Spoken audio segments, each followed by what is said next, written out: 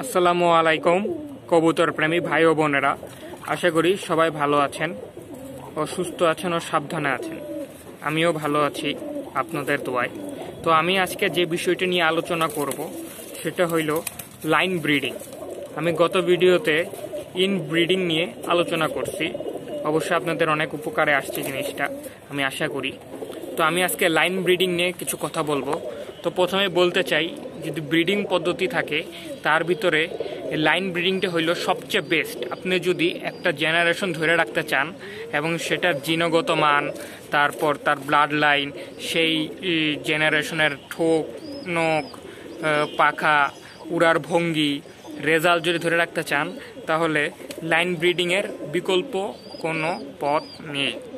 তো আমি line breeding নিয়ে আপনাদেরকে বিস্তারিত বলতেছি। তো মনে করেন একটা নর, সাপোজ মনে করেন এই যে একটা নর, এই নরটার সাথে আমি দুইটা মাদি জোড়া দেব। এই দুইটা মাদিও এই নরের মতোই হবে, কিন্তু এই নরের কোনো ভাই বোন না, আমি বাইরে থেকে কালেকশন করব। তো এই নরের সাথে প্রথম একটা মাদির জোড়া দেব, জোড়া দিয়ে দুইটা বাচ্চা পাবো নর মাদি, এবং আরেকটা মাদির সাথে এই নরের জোড়া দিয়ে দুইটা বাচ্চা পাবো নর আর মাদি। আমি প্রথমে বলছি দুইটা মাদি এই নরের জন্য সংরক্ষণ করলাম, করার পর জোড়া দিলাম। তো জোড়া দেওয়ার পর যে চারটা বাচ্চা পাইলাম, দুই মাদির এক বাপ, কিন্তু বাচ্চা দুইটা, চারটা বাচ্চা। তো প্রথম মাদির যে নর আর মাদি এবং দ্বিতীয় মাদিরও বাচ্চা হয়েছে নর আর মাদি। তো সেই চারটা বাচ্চা ক্রস কানেকশনে জোড়া দিব, মানে প্রথম জোড়া বাচ্চার নরের সাথে দ্বিতীয় জোড়া বাচ্চার মাদি, এবং প্রথম জোড়া বাচ্চার নরের সাথে দ্বিতীয় জোড়া বাচ্চার মাদি, মানে ক্রস কানেকশন। তারপর জোড়া দেওয়ার পর আবারও দুই জোড়া থেকে চারটা বাচ্চা পাইলাম, একটা নর একটা মাদি, একটা নর একটা মাদি, মানে নর মাদি পাইলাম।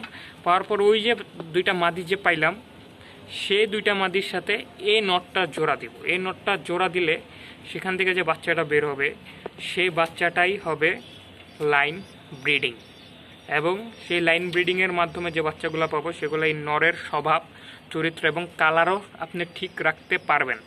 নখ, স্বভাব, যদি এই কবুতরটা পাল্লা লাইনে খুব ভালো রেজাল্ট করে, তাহলে সেই বাচ্চাটাও পাল্লা লাইনে খুব ভালো রেজাল্ট করবে। যদি এটা ফ্লাইং আওয়ার্সে যদি ভালো রেজাল্ট করে, 3-4 ঘন্টা, 5 ঘন্টা, 6 ঘন্টা, তাহলে সেই বাচ্চাগুলাও 5-6 ঘন্টা উড়বে এবং তার চেয়ে ভালো রেজাল্ট করার আশা রাখে। তাই লাইন ব্রিডিং সবচেয়ে ভালো। তো আমি আবারও বলতেছি, লাইন ব্রিডিংটা হইল, যদি এই সহজ বাংলায় যদি বলি, যে দাদা বা নানার সাথে তার নাতির জোড়া দেওয়া, নাতিন মাদি জোড়া দেওয়ার মাধ্যমে যে বাচ্চাগুলো বের হয়, যে ব্রিডটা করানো হয় নাতিনের সাথে দাদা বা নানার, সেটাকেই লাইন ব্রিডিং বলে। এবং এই লাইন ব্রিডিংয়ের কারণে বাচ্চার বডি স্ট্রাকচার ঠিক থাকবে, ইন ব্রিডিংয়ের মতো হবে না, বাচ্চা দুর্বল হবে না, বাচ্চা মারা যাবে না, ঠিক থাকবে, এবং বাচ্চা দুর্বল হবে না। এবং নখ, ঠোঁট, নাকের ছিদ্র, পায়ের মোটা, তারপর হইল পায়ের নখের কালার সব ঠিক থাকবে, এবং জিনগত বৈশিষ্ট্য ঠিক থাকবে। এবং আপনার কবুতরের যে রং চান, মনে করেন আপনি এই নটটারই রং চাচ্ছেন এবং অনেকগুলা বাচ্চা চাবেন এরকম কালারের, তাহলে আপনাকে লাইন ব্রিডিংই করাতে হবে। এবং এইটার কারণে আপনি এর জিনগত মানটা আপনি ধরে রাখতে পারতেছেন, এবং আপনার কাছে এই জেনারেশনের কবুতরগুলাই রয়ে গেল। এটাকেই লাইন ব্রিডিং বলে, যে এই লাইনটাকে আমি আমার ঘরে রাখলাম। তো আমি আমার অভিজ্ঞতা দিয়ে আপনাদেরকে বোঝানোর চেষ্টা করছি। এবং ইন ব্রিডিংয়ের বাচ্চার ফলাফল কিন্তু ভালো হয় না রেসিংয়ে, টুর্নামেন্টে হোক আর উড়ানোতে হোক, কিন্তু লাইন ব্রিডিংয়ের বাচ্চার রেজাল্ট খুবই ভালো। এবং এটা আপনার মানে বংশগতি, মানে আপনার ওই কবুতরের বংশগতিটা বজায় রাখবে। তো আমার কথাটা হয়তোবা আমি আপনাদেরকে বুঝাইতে পারছি। তো আমি আরেকটা ছকের মাধ্যমে আপনাদেরকে বুঝাতে চাচ্ছি। চলুন ছকটার মাধ্যমে আপনাদেরকে বুঝাই। এই যে ছকটা ভালো মতো খেয়াল করেন, যে আমি একটা নর নির্দিষ্ট করে নিলাম, সে নরের জন্য দুইটা মাদি সিলেক্ট করলাম। অবশ্যই সে দুইটা মাদি ইনব্রিডিংয়ের কোনো মাদি না, মানে এই নরের মাও না, এই নরের বোনও না, আলাদা দুইটা মাদি কালেকশন করলাম, কিন্তু সেম লাইনের। মনে করেন সবুজগুলো না, সবুজগুলো দুইটা মাদি নিলাম। তো এই মাদির সাথে এক জোড়া বাচ্চা নিলাম, এই মাদির সাথে এক জোড়া বাচ্চা নিলাম, বাচ্চা দুইটা নর মাদি হইল। তো এই নরের সাথে এই বাচ্চার মাদির জোড়া হবে, এবং ওই প্রথম ঘরের মাদির সাথে দ্বিতীয় ঘরের নরের জোড়া হবে। জোড়া দেওয়ার পর এক জোড়া বাচ্চা পাবো, নর আর মাদি।